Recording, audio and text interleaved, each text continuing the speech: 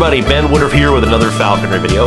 Today's video, I just want to answer a simple question that actually a lot of people have asked me, and that really is, what is a baggie and what does it mean?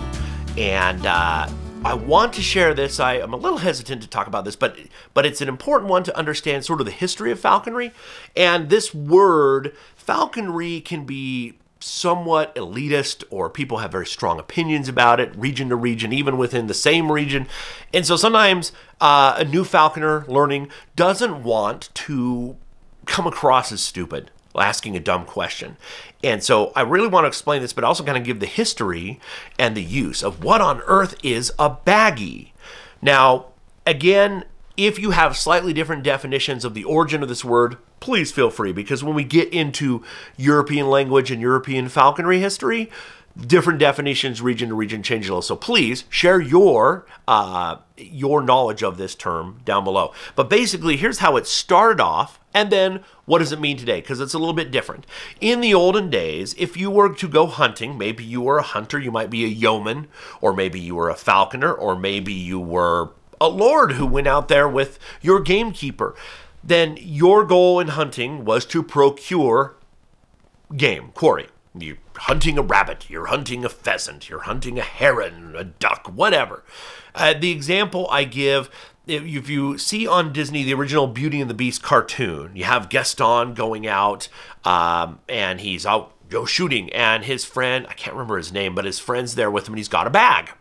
And he's like, boom, I got one. Oh, good shot. Gaston throws it in the bag. So that is bagged game. Now, it could be a falcon. You're like, oh, we're going out. Oh, this falcon, the falconer took it off. The cadger takes the falcon off the cadge, and the falconer has to go up, and the Lord watches the falcon fly, catches a duck. Oh, now let's go over to this pond, and we take another falcon. It goes up, dives down, knocks out a duck, and we put that duck in the bag. So we're also going to get that term, like let's say you go to a job interview, and the interview goes so well, and you're like, oh yeah, this one's in the bag. Meaning it's as good as dead, it's as good as shot, it's as good as caught. So this term, bagged, is a successfully hunted and obtained quarry item, which is not what it means today. Successfully obtained quarry item, whether it was hunted with a gun or with a falcon, that is now in the game bag that then you take home, and that is then those are given to the cooks or whatever to cook up, or maybe you're a small town hunter and you sell them to the game market.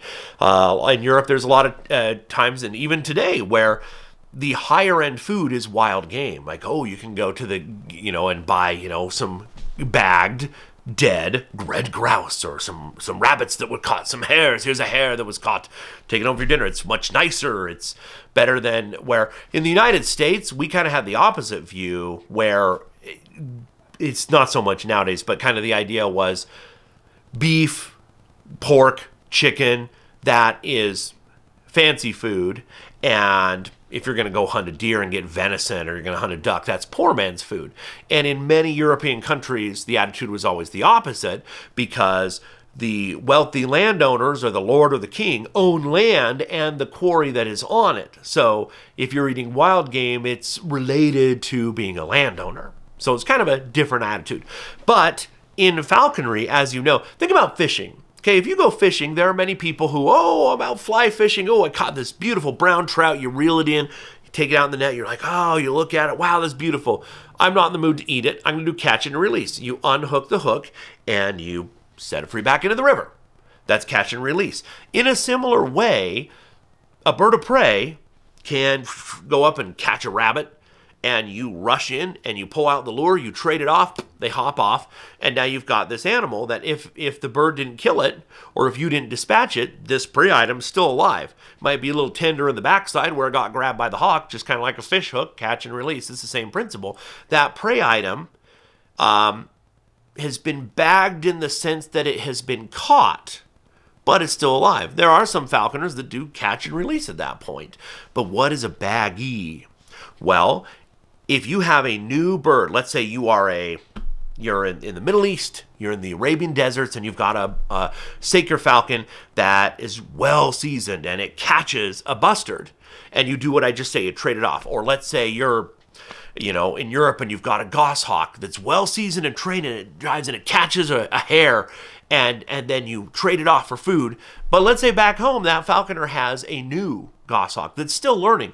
Or let's say that Arabian falconer has a young saker that was trapped that year, still learning, and doesn't have confidence yet. The idea of a baggie is to say bagged game that was already caught, that now you can say, okay, well, we're going to have this new falcon that's learning go out, and we throw out and it catches. So it's a guarantee find, and it's probably a guaranteed catch. It's a way to build confidence. So that is the principle of what a baggie is. You take that caught rabbit back, younger goshawk, set it free under that goshawk, it catches it. Because otherwise, maybe you're in the field looking for a rabbit and you're not finding one, and the goshawk's like, what are we doing? It's not learning the game. Instead, you've instantly given it quarry to catch. Now, of course, for some people, that's controversial. Some countries of the world, that's the name of the game. Some countries of the world, that's wrong and terrible. But it doesn't necessarily anymore have to be like that from the wild. For example, maybe there are farms that raise pheasants. So maybe you would get a farm-raised pheasant that are normally eaten, and you might say, okay, this is a baggie. Well, you didn't bag it, but it's still the same principle. The term is still the same. And you might say, okay, this new falcon I'm training, it's overhead. We release this farm-raised pheasant so it can learn how to chase and catch it.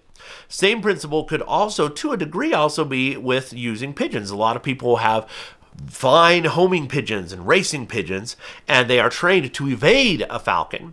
And you will release some of those under a new falcon, and the new falcon is kind of wandering, and you're like, whoa, look, whoop, these pigeons came out from underneath while you were going the wrong direction. Oh, and I missed. And they're like, I'm mad. And so they get back up because they learn, I need to always stay overhead, keeping my eyes on this falcon. So not every falconer uses baggies as a principle of training. It is a highly effective principle, but I wanted more to just give a definition of what baggies are, because the term is used so prevalently, but a lot of times people don't realize where the term actually came from, and a lot of new falconers don't even know exactly what it means and are a little intimidated to even fully ask what it means. So bagged game, you might see that in a book, but you don't see baggie as often defined out. But that's what it is. It started as bagged game that was not dispatched and was allowed for a new bird to, still in training, to be able to go after, to build confidence and learn how to hunt.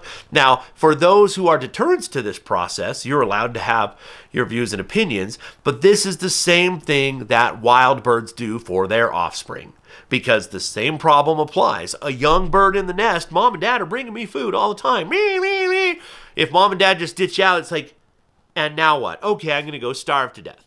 They don't know how to hunt. And so birds of prey will catch prey that is somewhat wounded because it's been caught, and they'll fly near the nest and drop it. And the birds are like, oh, mom and dad brought food and they dropped it. Oh, wait, now the food's moving away from me, but and they catch it.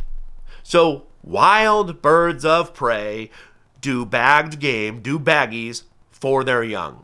Most birds of prey, most raptors do that in one form or another. So it is a principle of nature that to be an effective predator might require a short stage of in-between where, okay, you're kind of hunting, but we're kind of helping you to make sure you have success so you get the principle, and then we move away from that and you're just doing the thing. Wild birds do it, and sometimes we do it as falconers as well, and that is where the principle comes from. We learned it from nature.